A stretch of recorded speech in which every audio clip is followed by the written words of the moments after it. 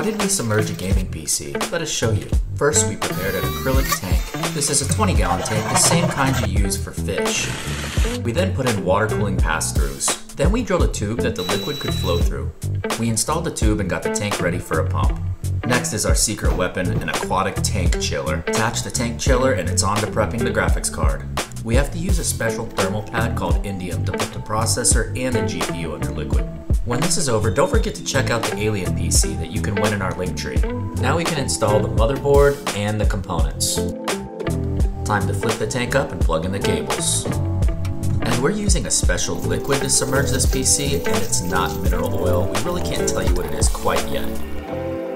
Let's turn on the PC and go ahead and let it get to a nice low temperature for some testing. Now the tank chiller is sitting at 61 degrees Fahrenheit. After a short bench test, the processor is at 69 degrees Celsius. What test do you want to see next?